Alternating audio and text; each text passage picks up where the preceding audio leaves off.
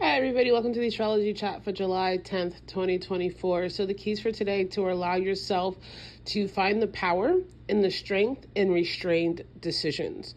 And I say this because with the energies that we have today, the more that you allow yourself to step back and take a long view about whatever you're looking at, your relationships with other people, yourself, what you're working on, what you're healing, what you're realizing, if you let yourself embrace the discomfort of being like, I'm not where I want to be right now, but I'm getting there, and I'm certainly not where I was before, then it's going to be a day of really deep awareness and introspection. I would just say this whole week, keep your journal near you or your notepad or however you jot down or communicate to yourself about what's going on internally, and allow yourself to take this as a time to be like, I'm focusing on my own processing, I'm being aware of my own endings and realizations, and I'm doing so in a loving manner. Now, everybody's sensitive right now, and because of this overall sensitivity, again, not a bad thing. It's just allow yourself to take time. And I say this because we have the moon in Virgo today. This is the moon in Virgo that likes to deal with the details of the algorithm of your life, your health, your organization, how you are functioning, right? What are you doing on a day-to-day to make your dreams come true, whatever they may be. And this moon in Virgo has some interesting energy today. It has tension with both Pluto retrograde and Chiron. And so there is this energy of, if you let yourself be aware of what you're healing and be aware of why you're healing it, the deep subconscious reasons why you're embracing this healing path, or the universe, God is saying to you, it's time to heal this.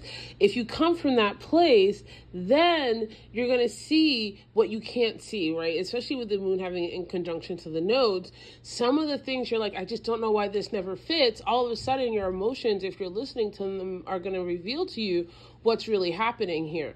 And if you let yourself speak and tap into the unseen, tap into the divine, and hear that perspective, you'll see the larger things that are at play here. Especially since we do have a semi-square with Venus. And so this means that it's not about getting other people to make you feel good. And it's really about tapping into what you can do for yourself. And the square to Jupiter does mean that things feel really big. And with the square to Jupiter, I would say this is not a day to like go overboard. Where you find yourself wanting to disassociate, that's actually the moment you need to stop, process, pray, consider, do whatever you need to do, so that you don't keep going to a place of disassociating from yourself and not understanding who you are, and allowing your subconscious reactions to dictate how you're moving or connecting, or quite frankly, anything in your life. And if you do this, it's actually going to be really sweet, because we have the sun making a trine to Saturn that's now retrograde in Pluto.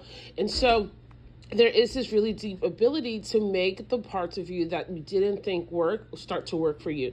That the more you become the person who nurtures yourself and makes yourself feel at home and cares for yourself and loves yourself and even brings structures and limitations into your life, sometimes you got to tell yourself no, and let yourself find out what your new yes is.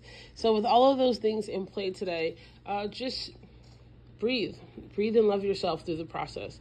I love you guys so much, and I'll see you tomorrow.